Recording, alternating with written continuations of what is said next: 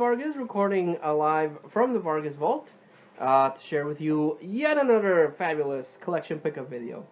I went to pick up some stuff that I've got from Movie Freak Bazaar.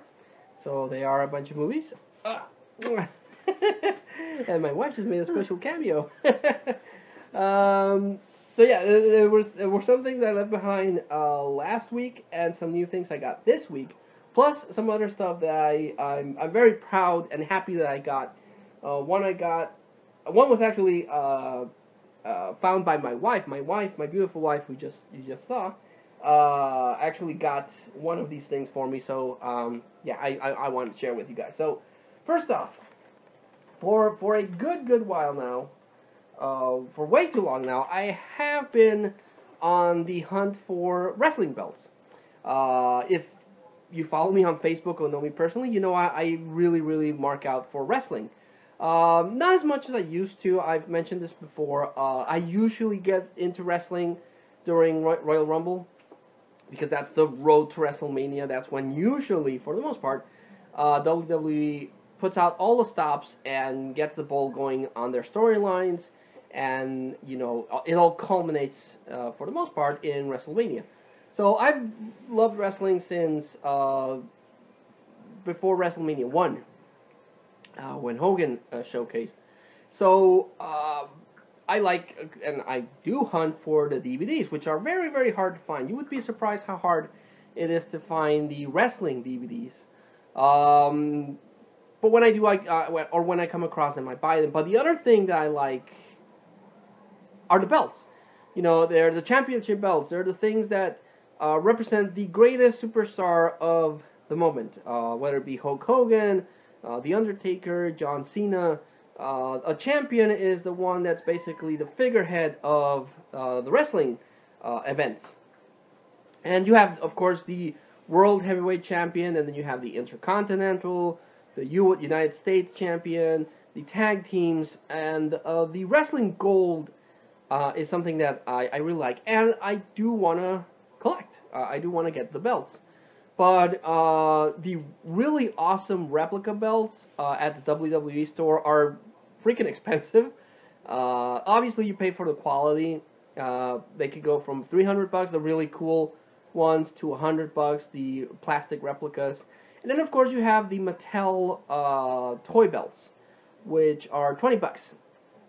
And I have to prioritize, you know, my family comes first, then I have to save money to change it into dollars so I can get my comic books, and then I buy movies, so I can't blow $20 on a new belt. It's just something I can't afford, unfortunately. And in the flea markets, it's really hard to come across a belt. It really is. I never come across a belt except one. And but this week I came across a United States Championship belt. This is one of the Mattel belts. This is Fox leather, or fake leather, and it doesn't have one of the things here. The official United States Championship has another strap here, but again, this is just the cheapest belt you can get. The Mattel belts for $20, and I'm really happy I found it, because I have the only other belt that I have found before is this little kids belt, which looked bigger when I ordered it online, but it's really puny compared to this one. And the quality on this is pretty cool, but yeah, it's designed for a really small kid. And this one is also for a kid, but the size is a lot better. And yeah, this is the United States belt. This is the first design, because the second design has more white on the logo, and this one has gold. So yeah, the United States Championship has had a lot of different designs.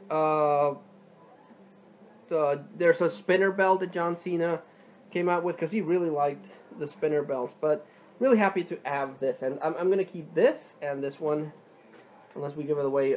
It's going to be for my daughter, because why not?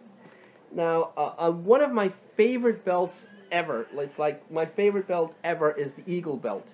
Every time I think of a wrestling champion, the Eagle belt always comes to mind.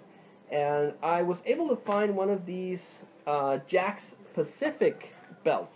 The only other belt I've ever found is this Jakks Pacific big gold belt. But now I found the Jakks Pacific Eagle belt.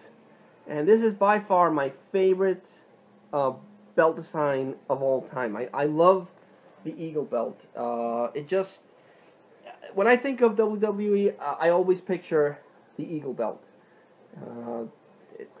All the major champions back in the day were fighting for this, and I freaking love the Eagle belt. It has like little rubber foam thing. It's not pleather.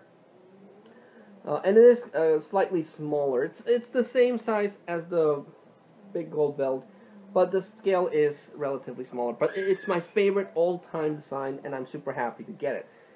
So I got this, and my wife went to a flea market, and she says like, I'm in a place, in a stand, and they have a belt. It has an eagle design. Do you want it? And I'm like, yeah, get it for me, please.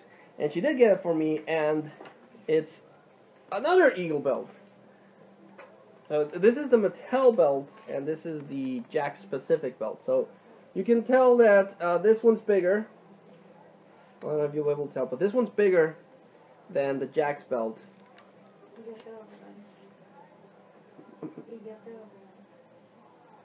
Yes. And my wife's telling me that she got it for me, and yes, you did. I just mentioned that. And this is the Eagle belt. Also has pleather here. Has reinforcements on the back, and now I have two Eagle belts, which is awesome. This is a smaller size, and this is the bigger size, and I love it. I like this one a little better. It looks more better, and it's bigger in comparison. Let's compare the two. Yeah, as you can see, this one's smaller, and this one's bigger. This one looks a lot. If I ever go out in a wrestling costume, this is the one I'm gonna wear because it looks cool. The plastic's a lot harder. It's just awesome, and I've been talking about wrestling belts for like 8 minutes, but I'm super hyped that my wife got this one for me because this is, again, my favorite, all-time favorite wrestling belt design, and I will wear this proudly, and if I can find a display case for it, I will do so. But really, really awesome. I still want to get a couple more belts, much to the dismay of my wife. My wife doesn't want me to buy any more belts, but I would like to get the WWE Universal belt, which is the W belt, but with a red leather strap. I like it just because it stands out because it's red. And the WWE W belt that's in SmackDown right now.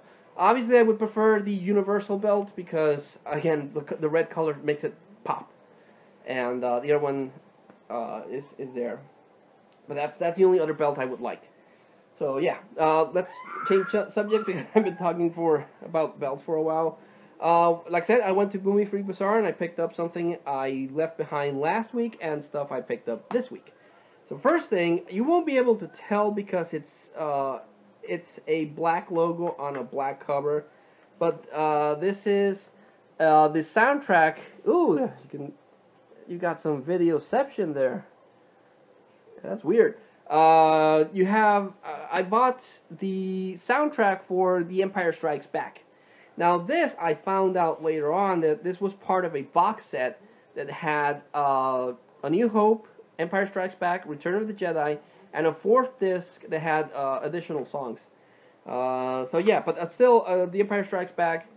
It's my for nostalgic reason, my all-time favorite movie is Return of the Jedi, for nostalgic reasons. But my favorite movie is Empire Strikes Back because I feel it's a better made movie, and I like the soundtrack of all the Star Wars movies, and I am trying to get all the soundtracks for the movies. So I'm super hyped that I got the soundtrack for Empire Strikes Back. So that's pretty cool. I still need to work on that. Now, on some movies, it won't be that long, so I won't bore you too much. But I picked up American Splendor. This is actually a comic book based movie. It's about this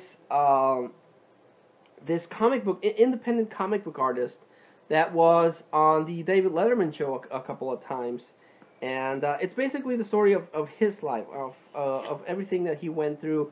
He found a wife that's also very eccentric like him, and he has this really eccentric friend, and Paul Giamatti gives a great performance in this. It's a really quirky, offbeat movie, and it's my kind of movie. So, if you've never seen American Splendor, I would definitely recommend that. Also, I'm sad to say I don't own any of John Candy's big movies, and I grew up watching John Candy a lot in the 80s. He popped up in a whole bunch of stuff. I want to get Cool Runnings. I want to get Uncle Buck. One of the movies of him that I was missing was The Great Outdoors. John Candy really was, because he passed away a number of years ago, a really good actor in movies. He was in Spaceballs. Really cool actor, and I do wish I could find more of his movies, but I buy them as I come across them. Also, Alice in Wonderland is one of my favorite Disney cartoons. Didn't much care for the Tim Burton adaptation, and it's been adapted in a whole bunch of things. But I found another version of Alice in Wonderland. Now, I thought I had seen this on TV, but I was confusing it with another version that had a blonde-haired girl, and this one has a brunette. But I like the story of Alice in Wonderland, so I picked it up. But I picked it up thinking it was the other one. Picked up the X-Files, the first X-Files movie, Fight the Future. I don't remember in between what seasons this movie takes place, but I used to watch, like a lot of people in the 90s, used to watch the X-Files, and I was hooked because I liked the format of the show. And when the movie came out, I didn't have a chance to see it, so I've actually never seen this movie, but I'm looking forward to checking it out. Also picked up Mission Impossible 2. It doesn't say on the box, but this is actually a 2-disc set for Mission Impossible 2. I was missing Mission Impossible 2. I have 1 and 3, but I didn't have 2, and it was an extra surprise that one came in a 2-disc set. Also picked up anime, Samurai X Reflection. A really cool double cover there. This is in the future of the Samurai X timeline. Kenshin is already married, and he goes into one last mission, and unfortunately, things don't end well, which is kind of sad. I'm not gonna spoil but it's really sad because if you watch the TV show, the OVAs, Trust and Betrayal, are really cool. They're really dark. They're really violent. They're some of my favorite OVAs. And the Kenshin TV show is a little bit more lighthearted, and the movie's also the same thing. And this finalizes that in a very depressing way, actually. But given Kenshin's past, it's also really the only way that it could end. But yeah, it kind of bummed me out. A movie I've been looking for a long time is David Lynch's Mulholland Drive. I've been trying to get this movie for the longest time, and I finally have it. It's one of those weird movies that you just have to watch. I highly recommend Mulholland Drive. I don't want to talk too much about it because, talking too much about this kind of movie would spoil everything. To add to my daughter's animation collection, I picked up Puss in Boots. We were watching this on TV, and I thought it was pretty cool. Following the Puss in Boots character from Shrek. This has a couple of extra features. There's also on Netflix a TV show of Puss in Boots. But I thought it was really cool. I still have to pick up final chapter. And lastly, I picked up the unrated edition of Wild Things. I already own Wild Things, but this is the regular edition. And the thing is that this one doesn't have any special features, and this one does. Then that's the thing about DVDs that I've mentioned before.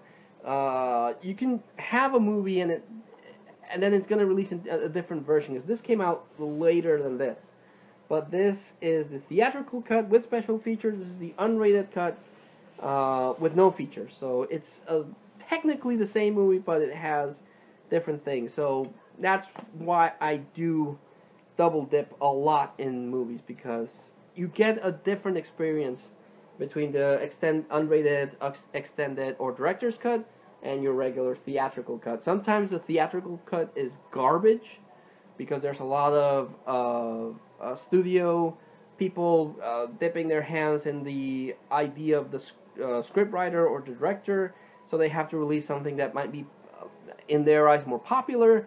And but the director's cut is the true vision of the artist involved, so it's a better movie. Sometimes the opposite happens. Sometimes the theatrical cut is better than the director's cut. Sometimes things work out that way. But I'll make a different video on that. So yeah, that was the pickup video. Lots of cool things. Best thing is my WWE belt.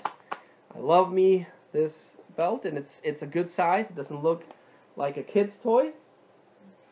It's awesome. I love this belt.